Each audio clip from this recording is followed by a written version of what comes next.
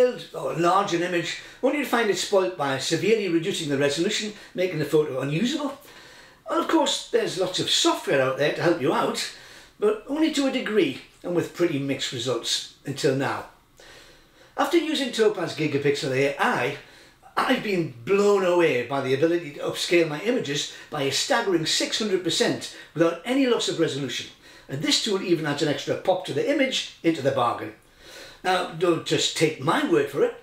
Keep watching as I demonstrate just how good this tool is. Hi, I'm Ken Hadfield. Welcome to my Better Photography channel.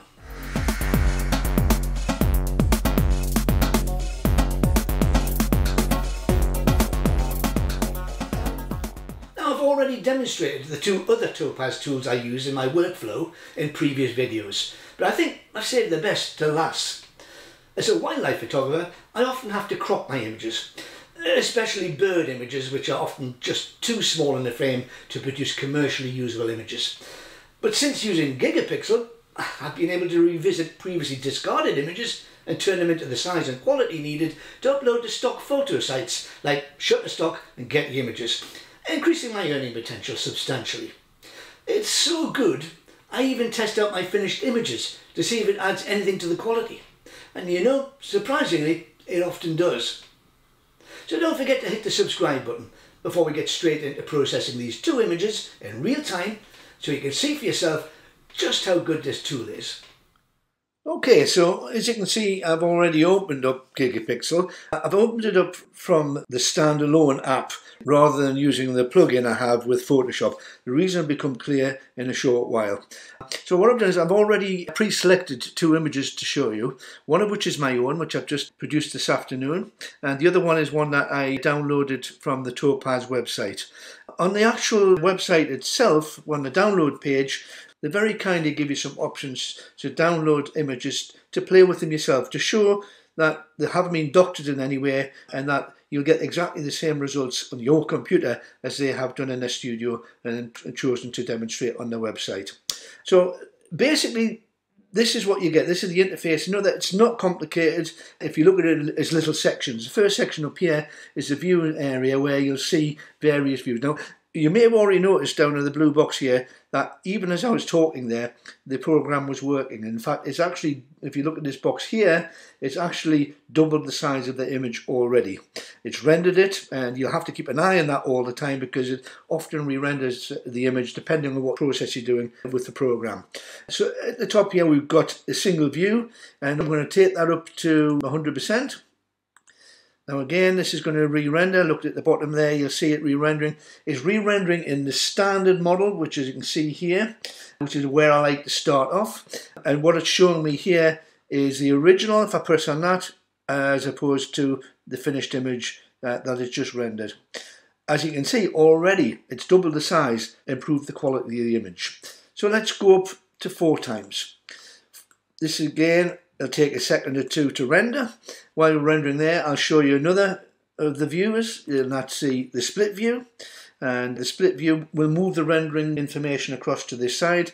And again, by scribing that across the image, you get an idea of the effect that it's had on the photograph. If you look at the detail in the hair, this is already incredible. It's already massively improved a picture that we thought was great to start off with.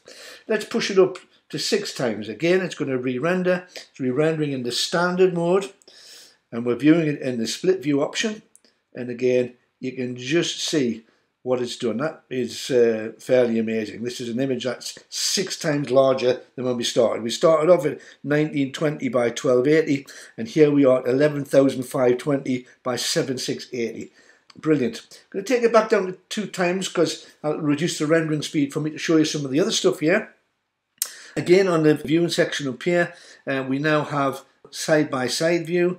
Once again, it will re-render. It's worth the wait though. Now you can see side-by-side the difference of the image that's been actually doubled in size. The next one is a great one. It's called a comparison view. This is something that Topaz are very good at. Again, it's going to re-render each of the 4 little boxes here. And what you'll notice is there's 5 models that you can look at. The standard, lines, that one, it basically is for kind of suggested for architecture and buildings where there's straight lines. art and CG, that's kind of anything that's like a cartoony type of thing. And low resolution, obviously if you bring an image in low resolution, you can use that to see if you can improve. And also very compressed. So if you've already brought an image in that has been cropped dramatically, then very often the very compressed will work very well for you. So here you can have a look. And what we're looking here is a standard lines, art, CG and very compressed, which means the low resolution is not shown. That's no problem. What I tend to do then is look for the one I don't like very much, which is that one, highlight it and it'll come up as a blue box there. And then you can go into low resolution and it'll then bring the low resolution in there for you to have a look at to see whether you think that one's any better. Now looking at that, I would be quite happy with the standard.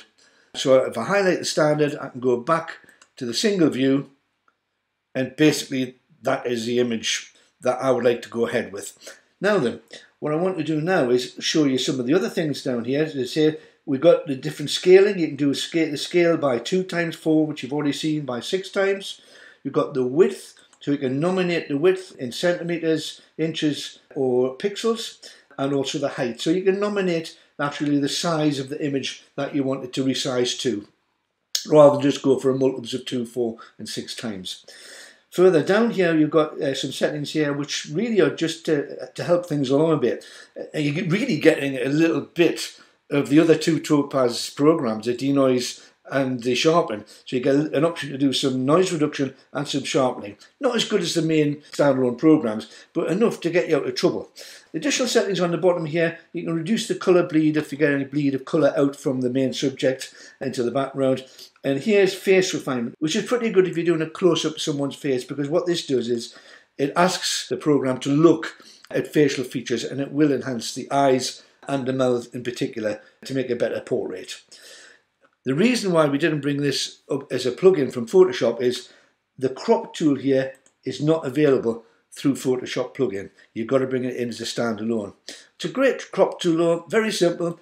You can actually pick the original size, you can go to a square and you can bring that across. And there's all the different aspect ratios you can use here, which you can then move the arrows there to turn that there, and you could actually save it as a picture in that aspect, which is a really nice image. I'll leave it as it was because I think I quite like it as it was. So we'll go back to the original and we'll cancel that out. We won't do the crop, and that's ready to save. It's a nice image and that's exactly what it looks like on Topaz's page. The next one I'm going to bring in, and I'm going to do this more quickly because now we know where the controls are. So it's brought this image in that I processed this afternoon, and already it's doubled the size.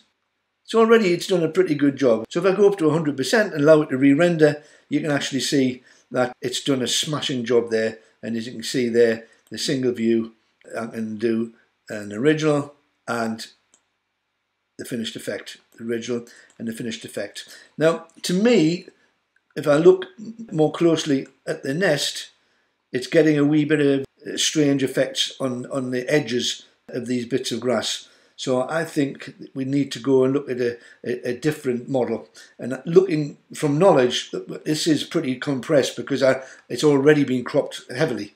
So I'm going to try the very compressed, and it's going to re-render now. And hopefully see, now look what's happened there.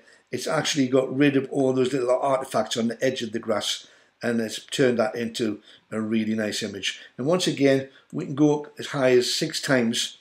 It's again going to re-render, but this should show you exactly the power of this particular tool, because look at that. That's gone from 990 by 1400 pixels to 5940 by 8400 in this picture. And that's original. It's sharpened it up, brightened it up, and made it look amazing. So that I'll be very happy to be able to offer to a magazine or to be published anywhere. Previously unusable, too small. It's allowed me to make the image into a usable working image, and I couldn't be happier. And now it's ready to go off to my bank of photographs in Shutterstock and get the images. Amazing. So that's the last of my 3 go-to tools used to resize, sharpen and remove noise from images which just need a little something to make them stand out from the crowd. These demonstrations show just how easy it is to use Topaz Gigapixel AI, Sharpen AI and Denoise AI. They've saved the day for me many times and allowed me to take lots of images out of storage and into my Keepers folder. So why not give them a try? There's a link to a 30-day free trial for all the 3 tools in the description below. And don't forget to hit that subscribe button so you get a notification when I post the next video. See you next time on the Better Photography channel.